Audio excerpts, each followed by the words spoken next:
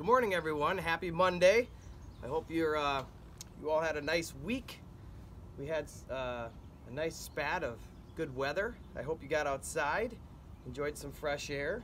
I was actually thinking about you guys the other day, and all of the games are unblocked. Now think about this. You can play games whenever you want now.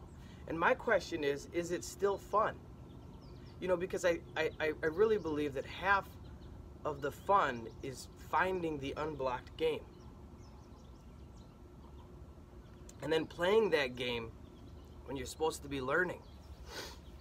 I don't know, these are the things I think about.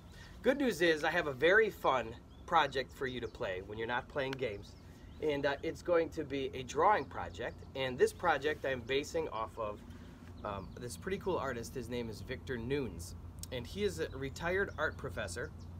And during his spare time, daily, he posts these drawings that he makes on his Facebook and Instagram. So you're gonna wanna check these out. And what he does is he takes found objects like a stick or something, and he'll set it on a piece of paper, and then he'll take a pencil or whatever materials you have laying around the house, and he will draw and try and incorporate this found object into a drawing. So I believe there's nothing more creative than this, and it's something that we can all do from our homes with the objects and things that we find. All you need is a piece of paper and something to draw with, and I'm mostly excited to see all of the different things that kids find to incorporate into their drawings. So let me show you a couple of examples of what I was thinking. So as I was saying, Victor takes his objects from around the house and he sets them on a piece of paper, and then he makes drawings around them. He's got this new book out called The Drawing Game that highlights this, and you should definitely check it out. So what you're going to want to do is, step number one is find an object that will fit in your hand. The reason I say this is because it needs to fit on your piece of paper. So if you can start thinking small, that will help. And then find something like a junk drawer. So every house has this random drawer filled with rubber bands, buttons, nails, whatever, coins, tape measure, scissors, whatever you can get your hands on. Another great idea might be food. So think Cheerios, jelly beans, orange slices, almonds. I'm sure you can find objects in your garage, kitchen, or bathroom too. Okay, so you found your object that you want to use, and now is where the work comes in. And I want to talk to you a little bit about this, because creativity is work.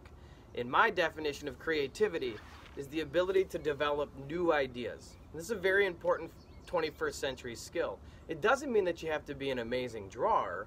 It just means that you have to have the ability to no longer see this object as what it actually is intended to be, but something new, okay? So when you set this thing down, that's when the work happens. And I want you to be excited about this and not intimidated, okay? So when you're doing your drawing, I want you to think of this as just an exercise, and to have fun with it. And as long as it looks like you're having fun, you're gonna get full credit. Oh, and I'm gonna need 3 drawings. So make sure that you have 3 drawings, probably using different objects, although you could reinvent the same object 3 different times, and that would be kind of cool too to see.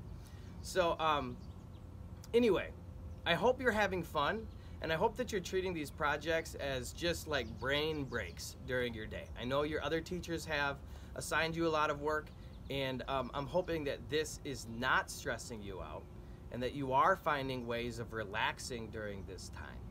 And as long as you are having fun and handing things in, and I can tell that you're spending some time with these things, you don't need to worry about your grade, okay?